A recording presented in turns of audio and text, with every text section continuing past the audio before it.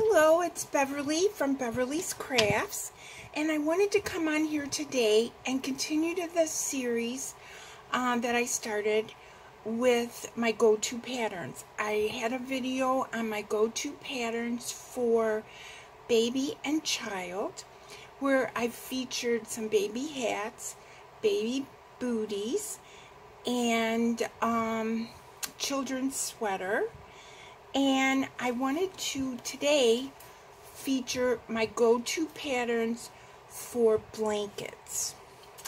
Now, there's different designers here. I don't design patterns. And what I'll be doing is linking the patterns below. All of these patterns are free patterns where you can download them and give them a try. So this first one that I really like is the Ocean Tranquility Afghan. And I introduced this to my crochet club, and a couple of ladies really enjoyed making it. This pattern is written in 3 different sizes. And let's see, does it have the dimensions on those sizes? Yes, it has a pet shelter or snuggie blanket, which is 18 by 21 inches. The baby Afghan, which is the size that I made, was 36 by 36. And then the regular size throw is 60 by 60. And this pattern is made by Anastasia Knits, and I'm sure I said that wrong. I will be linking the pattern below, but again, it's called the Ocean Tranquility Afghan. The stitches are double crochets and V stitches. Okay. The next one, I've made this so many times, and I'm not sure that the picture is going to come out really good on this. I haven't made it in multicolor. I've made it like in baby Afghan colors, you know, blue and pink. And this is a free pattern from Lion Brand. It's called the Crochet Shell Stitch Baby Blanket. And as you can see, I have lots and lots of notes here. I've made it before. I've made it in 3-ply yarn, where I made it 40 inches square, and I used a size G hook. I've made a christening blanket out of it. I've made it out of 4-ply yarn using an I hook, and I even made it out of Red Heart Super Saver using an I hook. For the number 4-ply yarn, I cast on 120 stitches. For the 3-ply yarn, I cast on 160 stitches. And I'm trying to see here. So this must call for 5-ply bulky 5, because originally it said, the original pattern said to cast on 80 stitches. But like I said, I've done it in 4-ply and 3-ply. Okay. And then this one here is a free pattern from MaryMaxim. It's called a Peekaboo Blanket. And I'm going to hold it up. Peekaboo Blanket. And this is the first pattern that I ever did with the scallops. It's not the best picture, but maybe you can see right here on the edges. See, I did this, and it's a striped blanket. I used an H hook with a number 4 yarn, and it called for a worsted weight yarn from MaryMaxim. But again, I've done it in multicolor yarn, and it's just come out so good. And this was the first pattern that I did.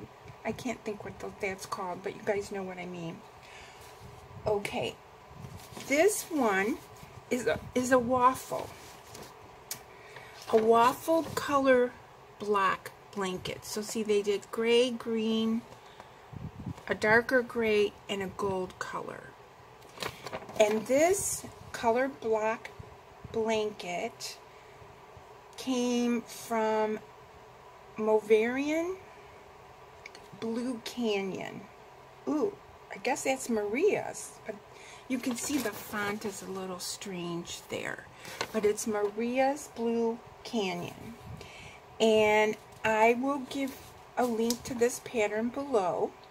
Now what this did is this used the Big Twist yarn. And the Big Twist, I believe, comes from Joann's. And in this case, it used the 4 colors that you saw and a J hook. So a J hook is a nice size to work with. And it looks like I used multiple colors. I had a blue, orange, yellow, and white. And the dimensions of the blanket was 34 inches by 52. And we chained 97. So that makes a nice size blanket in the waffle stitch. Now this next pattern is from Plymouth Yarns, and it's a free pattern. And you can see that anchor on the back. I used it and I copied on another piece of paper. So that's when I went on my cruise. But anyway, Plymouth Yarns. Okay, Plymouth Yarns. This is called Hot Cakes. And I'm going to hold up another piece of paper and maybe you guys can see the pattern. But there it is, Hot Cakes. And I gave this to my neighbor. She was new to crochet. And this became her go-to pattern. And what this is, it's a 1-page pattern. And you would chain 90 stitches. And she used the Hot Cakes yarn in this pattern. So I guess it's the Plymouth yarn. But what we did, we used a 4-ply yarn. And in this pattern, it calls for an L hook. And it was 28 by 32. So that's a small blanket. It's not a very large blanket. But it worked out good for her because what it is a single crochet, 2 double crochets. And then you skip 2 and you repeat. So chain on 90 stitches, 2 double crochets in the 3rd chain from the hook, skip 2, single crochet, 2 doubles in the next stitch, and you just repeat it. And you can see it makes a nice pattern there. And it was very easy for a new crocheter, and they'll be linked below. Now this pattern here, this is the Granny Crochet, but this is the straight across. And again, I can't remember what those are called, but I did this blanket, this type of blanket, but I did this and it was so easy for me to complete this style of crochet. Now I'm not a fringe girl, so I didn't put the fringe on mine, and you could make as many rows in each color as you would like. And it also has a chart if you guys are into charts. But you can just see it came out so nice, and it was an easy pattern to follow. So this is a Yarnspirations, and it looks like that they used a bulky yarn with an in hook. Well, I didn't. I used a 4-ply yarn, okay?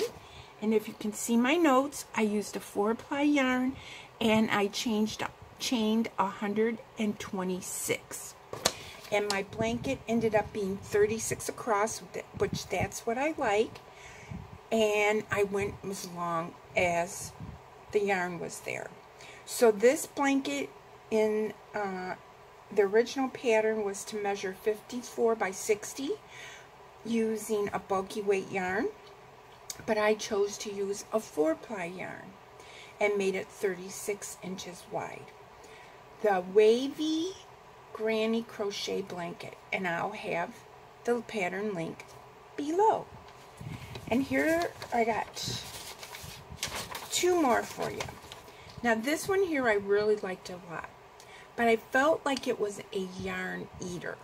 So if you have a bunch of skeins, or if you want to make a scrap blanket or whatever to get rid of stuff, this is a good pattern. Now this one used the Caron Cakes Chunky. And when I made this, I'm pretty sure that I ended up using a number 4 yarn. So I probably would use a J, but this called for 8 balls of chunky Caron Cakes and an in crochet hook. But I really enjoy doing this pattern. Now you start in the center, and what you end up doing is you make 3 chains and then a double, 3 chains and a double, and in the next row you do the grannies in those 3 chains, you know, chain space. You do 3 grannies, 3 double crochets in that chain 3 space. So your next row would be double crochet, 3 chains, double crochet, and then the next row you would have the 3 doubles in the chain spaces. But it really is a nice looking blanket. Hopefully you can see it there really well, but it is a yarn eater. And again, I would probably cast on or do a chain with number 4 yarn. I would probably, well, you start in the center, so just use number 4 yarn. This starts from the center, and also they held 2 strands together, so no wonder it took so much yarn. So I would use 1 strand, and you start from the center, use your 4-ply yarn, use a J hook. I think you would be good. So this is the Marbled Modern Granny Square from the Crochet Crowd, and I'll link this free pattern below. Now this pattern I haven't made. This is from Premier, and this is the Sierra Keyhole Blanket, and this was in my want to makes. So I still haven't made it, but I think I really want to make it. It is an intermediate pattern. It calls for that puzzle yarn. Calls for 5 balls of that puzzle yarn using a J hook. And they want you to cast on 117 stitches is what I wrote down. But see, what they're having you do is count it. So you would do multiples of 9 plus 3. So I must have did some math somewhere, and I decided that I would cast on 117.